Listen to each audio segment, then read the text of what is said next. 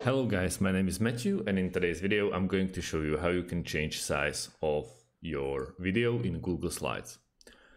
First of all, we want to go to the slide where our video is.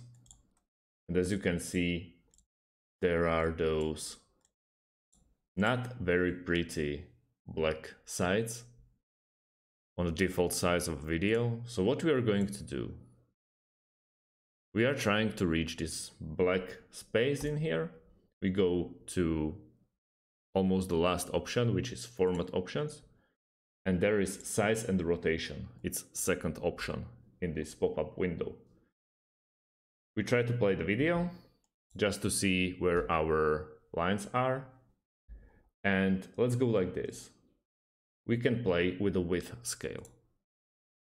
You don't want to lock the aspect ratio because it will keep the black stuff up there.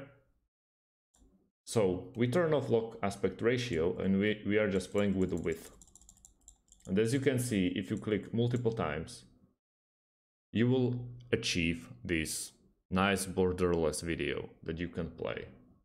And as you can see, there's no black lines around.